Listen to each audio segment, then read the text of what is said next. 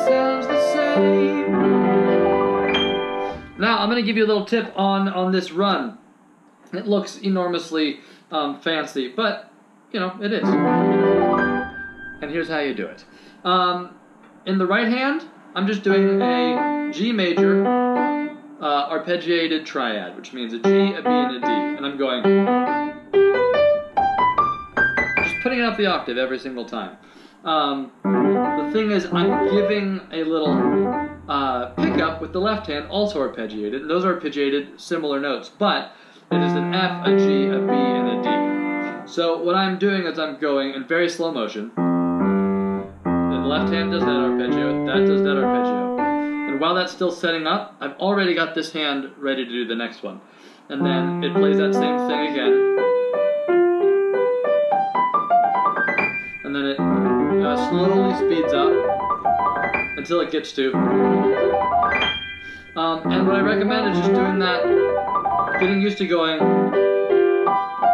like that and moving the hands where they're about to be. And then you can just roll it. And you can pretty much, once you get that feel, you can do it for almost anything. You can go like this, or like that. You just pile it on top of itself in any key, and it's a fun little trick. So there's your intro. We'll play it from the beginning. You got the C dominant, F dominant, and walk it down. Another heartbreak, like a moth into a flame. Left hand here. Are we programmed for broken romance? There's your F minor down to the D minor. Everything just sounds the same. That's it. And now you're ready for the chorus. The chorus is much simpler. Is everyone doing okay? I recommend now taking a breath and thinking about your life, and most likely dealing with the things that you think about by drinking out of a tiny cup. Great. Now the chorus, the chords are a little bit simpler.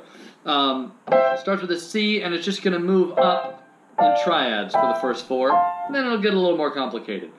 But you've got this rolling action too, and that's the part that I want to talk about. The way I play it, I don't go.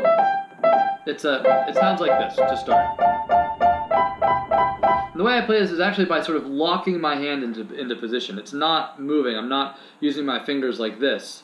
I'm holding it steady, and then turning my hand like that in order to get that rolled feeling and sensation.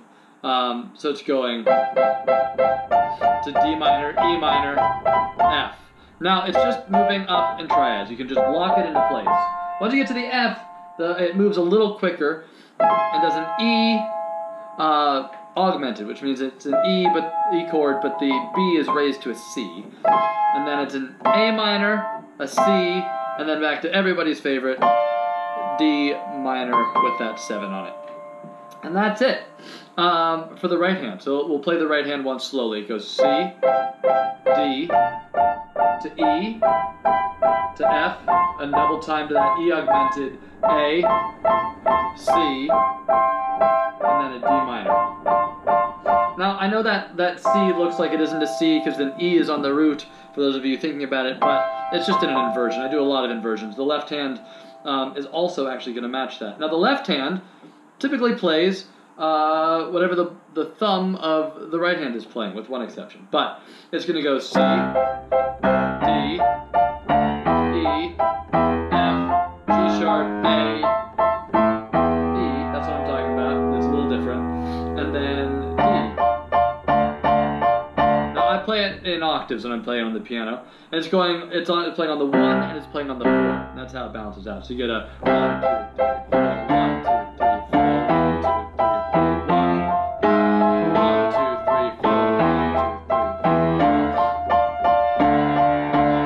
That's your chorus. That's it. It's the same every single time, and the post-choruses.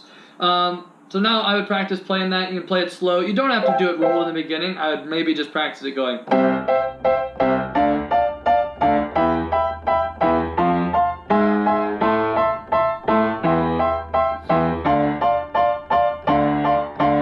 That's it. That's how you get it. Now, we're going to go back into the second verse. Now, the second verse is the same chordally as the first verse, but instead of doing the triplets, it's actually going to just be steady eighth notes. Now the reason we ended up doing this is because, for those of you little music nerds out there, there's actually a tempo change when the chorus kicks in. The intro is slower than the rest of the song. So if we were to play the second verse the same tempo as the rest of the song, in triplets it would be way too fast in a really annoying way. So we did it with eighth notes, and so it's try to do another playlist. And the left hand comes in right away on that F, and then just plays along all the way to the end. There's only 3 progressions, I think, until the end. So it's C, sorry, so the start is C, dragged in, C a dominant, do another playlist. Searching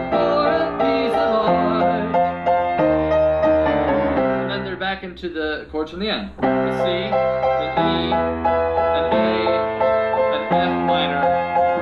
But now it doesn't slow down, and the G is a chord. Now that ending is G like that, and then the root stays the same, and you raise this top third up. Yeah. I'm not doing any of that, it's just... When you get saucy, what I'm actually playing on the record is... But, for the sake of just playing the song, G, walk it up. Then you're back into the chorus.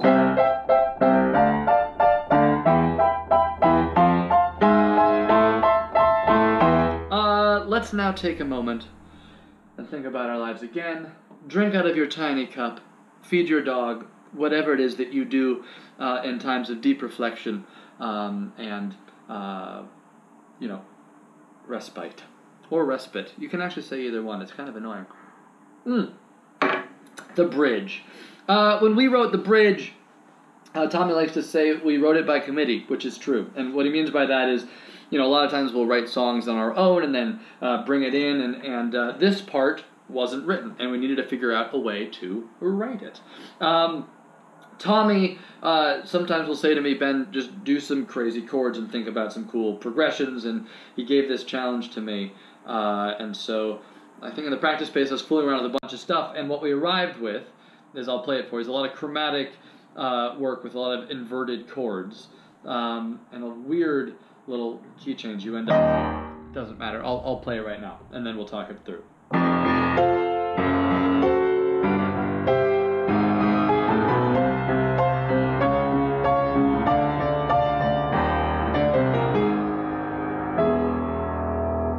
That's it. Total madness. Who would do that? I don't know, but we did. The first chord is an F. Simple enough. You're going to hit it twice in the left hand, and then hit the chord on the top. Now, the octaves in both hands are always going to be the same. So the chords are just sort of what happens inside of it with these fingers here. That's an easy way to do it. If you want to kind of cheat this chorus, you can go...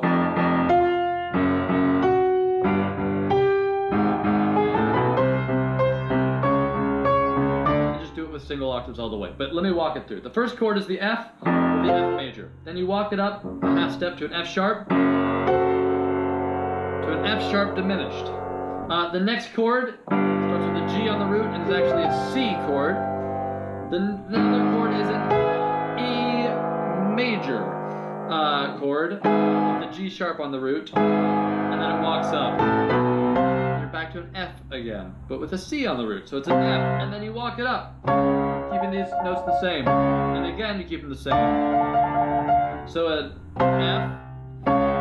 F walking up to a D minor, and then, this is where it gets very exciting, you take your left hand and you throw it down on that low E flat octave. At the lowest E flat octave you can get, that's the right one. And then you shoot it back up to that D, and with the hands together go D, C, B flat, B flat, and down.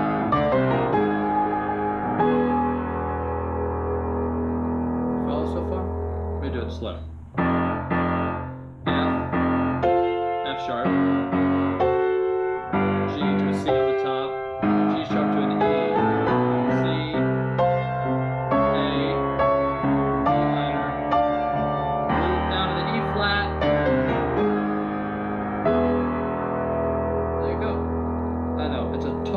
Total mess. Then you get a couple little jazzy chords. You get that D minor up to an E minor to an F major 7, keeping that E on the root on the top the whole time.